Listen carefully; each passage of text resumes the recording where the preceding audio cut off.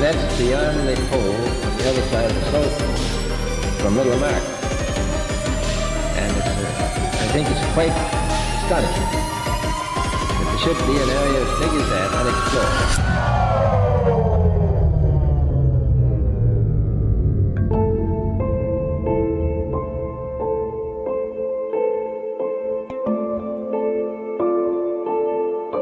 Hi. How are you? Welcome to my channel, World History Official. In this video, I would like to show you a declassified documents about flat Earth. Not one person has the absolute right to claim their complete flat Earth theory is the correct one, and that all else is confusion. But by working together, individually studying, debating, being open, and creating tangible pieces of work, we can find the truth together. Before I start it, remember to subscribe and hit the bell icon on my channel if you enjoy. And also, share this information to your family, your friends, and everyone. So, here we go.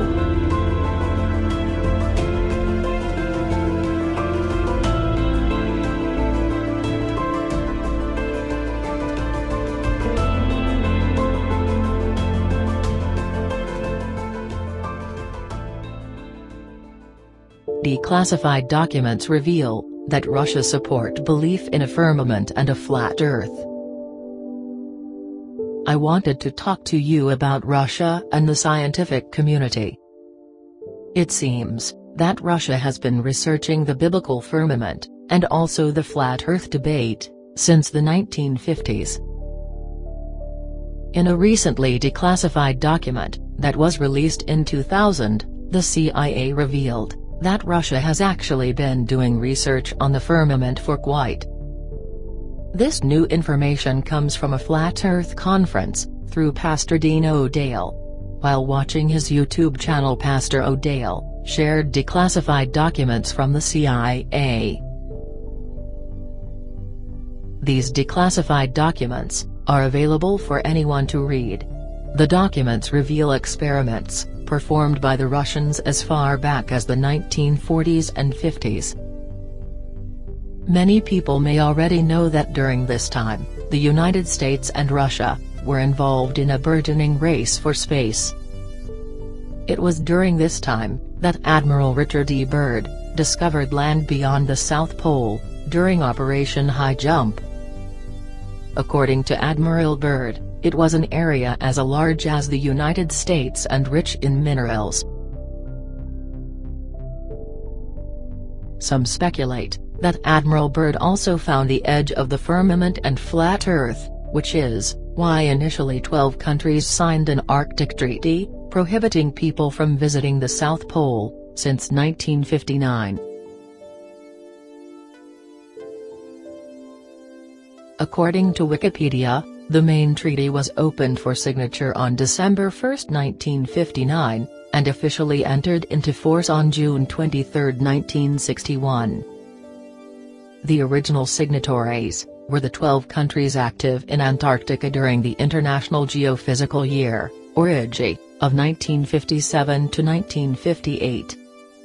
The 12 countries that had significant interests in Antarctica at the time were Argentina, Australia, Belgium, Chile, France, Japan, New Zealand, Norway, South Africa, the Soviet Union, the United Kingdom and the United States. These countries had established over 50 Antarctic stations for the IGY. The treaty was a diplomatic expression of the operational and scientific cooperation that had been achieved on the ice. Russia and the United States test the firmament. Regardless, something very strange has been taking place since Admiral Byrd made his expedition of the South Pole in 1947. Some have speculated that Admiral Byrd's discovery was the main reason for the Soviets and the United States doing high-altitude tests on the firmament. It seems that immediately following his discoveries, the United States and Russia started sending nuclear bombs up to the sky. These experiments were named Operation Fishbowl and Almanac. Operation Fishbowl was a series of high-altitude nuclear tests in 1962, that was carried out by the United States as a part of the larger Operation Almanac nuclear test program. The high-altitude test was done between 1958 and 1962. The official report states that Operation Fishbowl were nuclear detonations, to test the Earth's magnetic field. However, the term fishbowl implies that they were really testing the firmament. Operation Paperclip Cover-Up. Other strange occurrences surround Operation Paperclip. This photo is a group of 104 rocket scientists, or aerospace engineers, at Fort Bliss, Texas. Operation Paperclip was a secret program of the Joint Intelligence Objectives Agency, or JIA, largely carried out by special agents of Army CIC, in which more than 1,600 German scientists, engineers, and technicians, such as Wernher von Braun and his V-2 rocket team, were recruited, after the end of World War II, in post-Nazi Germany, and taken to the U.S. for government employment, primarily between 1945 and 1959. Many were former members, and some were former leaders, of the Nazi Party. The primary purpose for Operation Paperclip was U.S. military advantage in the Russo-American Cold War, and the space race.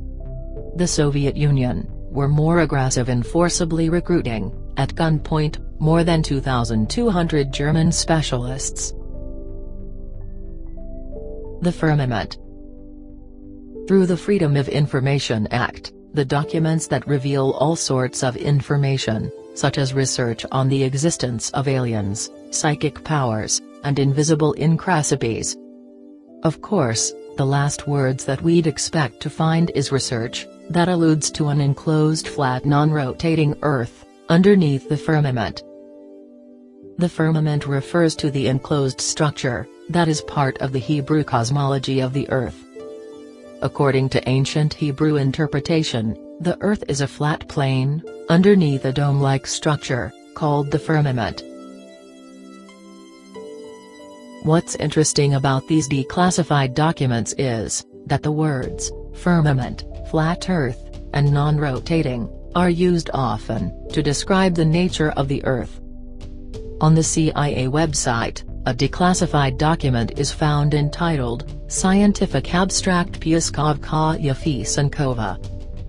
Dissertations defended in the Scientific Council of the Institute of Physics of the Earth, Institute of Physics of the Atmosphere, and Institute of Applied Geophysics, ACSCUSSR, during the first semester of 1957. Piaskovkaya Fisankova, Investigation of the Scattering of Light, in the Earth's Atmosphere, Doctor Dissertation. Opponents, Doctor of Physico-Mathematical Sciences Kuznetsov, Doctor of Physico-Mathematical Sciences Polozkov, Doctor of Physico-Mathematical Sciences Saklovsky. March 23, 1957. The dissertation represents the result of many years of study of the clear daytime sky. The observations were carried out in 12 locations, at various altitudes, above the sea, various climatic, meteorological and synoptic conditions. The observations were carried out mainly during high transparency of the atmosphere, in the visual range of the spectrum, in the absence of a snow cover.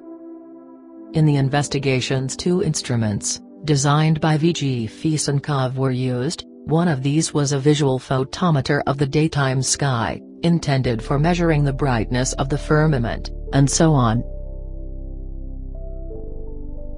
In this investigation, they were measuring the brightness of the firmament. Notice at the bottom of the page. The goal of this research was to determine the brightness of the firmament. This information found on card 621 is enough to reveal to us flat earthers that the Russian scientist knows of the firmament, that exists over the earth. The Hebrew word for firmament is rakia. It means the vault of heaven, or firmament, regarded by Hebrews as solid, and supporting waters above it. This information was released in 2000, however, the experiment was conducted in 1956.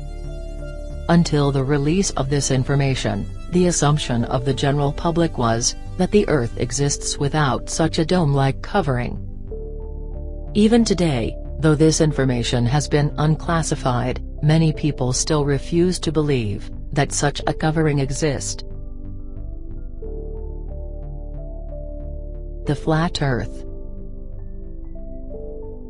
The second great discovery, from the declassified documents, is that the Russian scientist assumed that the Earth was flat.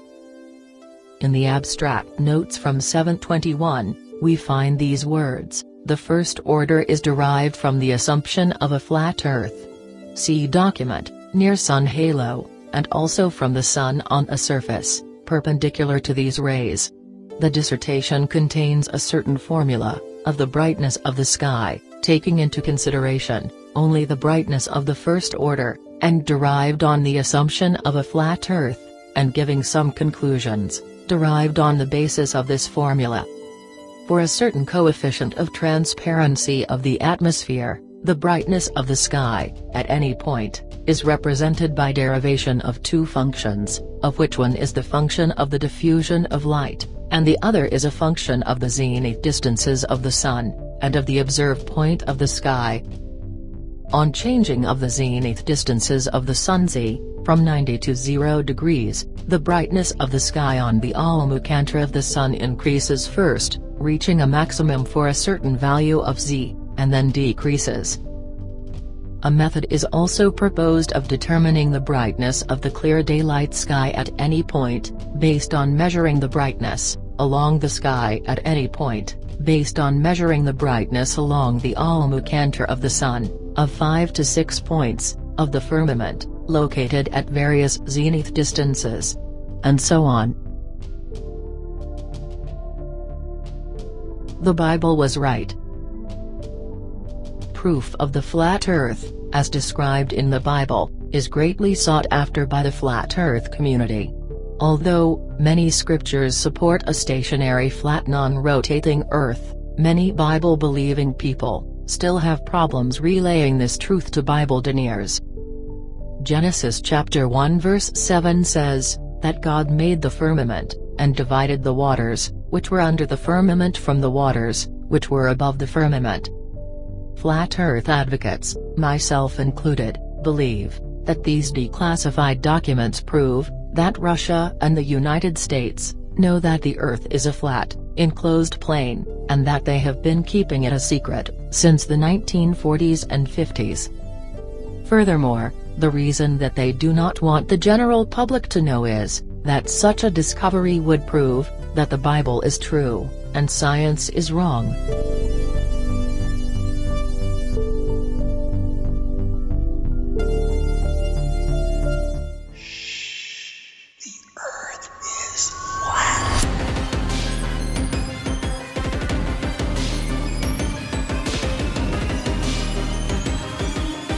And that's beyond the pole on the other side of the South Pole, from Little Mark. And I think it's quite astonishing that there should be an area as big as that unexplored.